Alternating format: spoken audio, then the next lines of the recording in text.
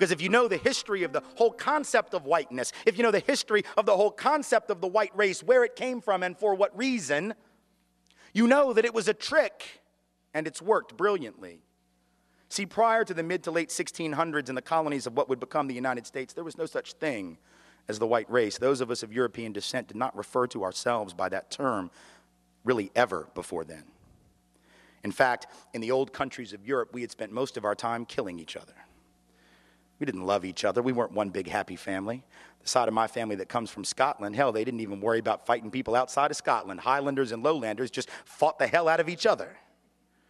So there was no white race, but in the colonies of what would become the United States, what did we see in the 1660s, 1670s? We began to see that Africans of indentured servant status, many of them not enslaved yet, they were not necessarily permanently enslaved. Some were, others were indentured like many poor Europeans for periods of 7 to 11 years. They could work off their indenture and then they would be free labor technically. Realized, as did the white indentured servants, the Europeans who hadn't even been called white yet, that they had a lot of things in common, like the fact that they were all getting their clock cleaned by the elite. And so they would get together more than our history books taught us, to foment rebellion against the elite, to try to get a better deal for themselves on the basis of economic necessity and economic justice. And what did the elite do? When you see that you're outnumbered by black and white folks who are penniless, landless, peasants, you have to do one of two things. You either have to kill them all, but you can't do that because who's going to work? Rich folks weren't going to. They had to get poor people to work. The whole point was to be a person of leisure back in those days. That was the goal, was not to work. So you couldn't kill them all. You didn't want to kill them all. You had to do the work yourself. You had to build your own levee, build your own house. No. Pick your own tobacco, harvest your own cotton. No, we're not going to do any of that. So you can't kill them, but you can co-opt them. And so the elite in Virginia, for example, in the colony, begins to give certain carrots to people of European descent, saying things like, you know, we're going to let you own a little land. Not much, but just a little. And we're going to get rid of indentured servitude. Now you're free labor. And by the way, once you're free labor, you get 50 acres of land just because you're free labor, see? So we're going to cut you in on this deal. We're going to let you enter into contracts. We're going to let you testify in court. And here's the best of all. We're going to put you on the slave patrol to keep those people in line, right? The idea was you're still going to get your clock cleaned. We still don't like you. We still aren't going to really empower you or change your economic subordination, but we're going to make you honorary members of this team, and you're going to help us keep those other people down. And so they got a little taste of power, and it did effectively divide and conquer those coalitions. Those rebellions began to stop almost instantly. Fast forward to the Civil War era, you have rich white folks in the South, where I come from, standing up and openly admitting that the reason they're prepared to secede from the Union, and the only reason they ever articulated publicly, ever, was to maintain and extend slavery and white supremacy not only where it already existed, but into the newly acquired, that is to say, stolen territories from Mexico to the west. That was what they said. Now we lie about it. We say it wasn't about slavery, that it was about states' rights. Yes, the right of the states to keep and maintain slaves, exactly. But back then they had no shame, so they didn't try and cover it up. They openly said it, but once again, the rich didn't want to go do the work. Are you kidding? No. They're going to get poor people to go fight for them. And the poor folks didn't even own slaves. Now think, how do you get poor people who don't even own the shirt on their back, let alone slaves, to go fight to keep your slaves for you?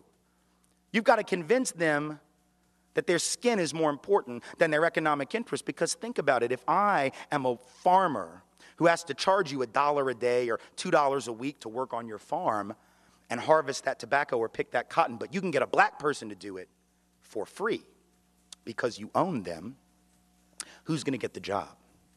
Not me. In other words, slavery actually undermined the wages and the wage base, the economic floor of the typical white working class or low-income person. But they were told, if these people are freed, they're going to take your job. No, fool, they got your job. That's the point. And so at some level, again, working class white people being harmed by white privilege, relatively being advantaged, right? Being given a leg up, being given a membership to the club, but in absolute terms being kept economically subordinated by the very thing that gave them a sense of superiority. How's that for irony? Then in the present era, this hasn't stopped. This is not ancient history.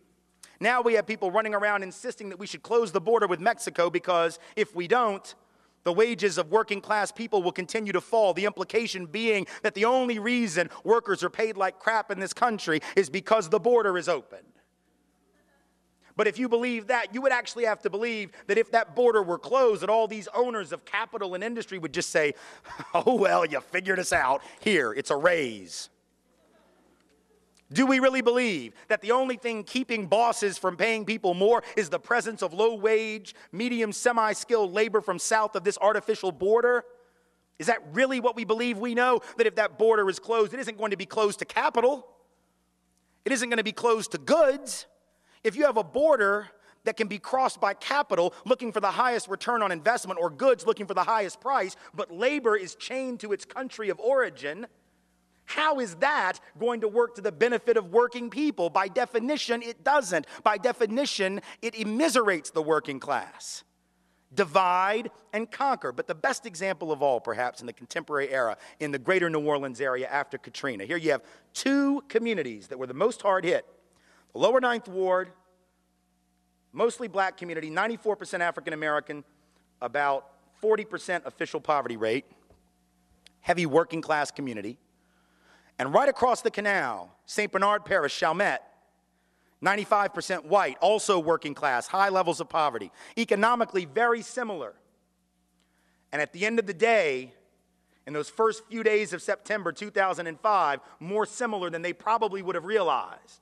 Because when those levees broke, they all got their stuff jacked.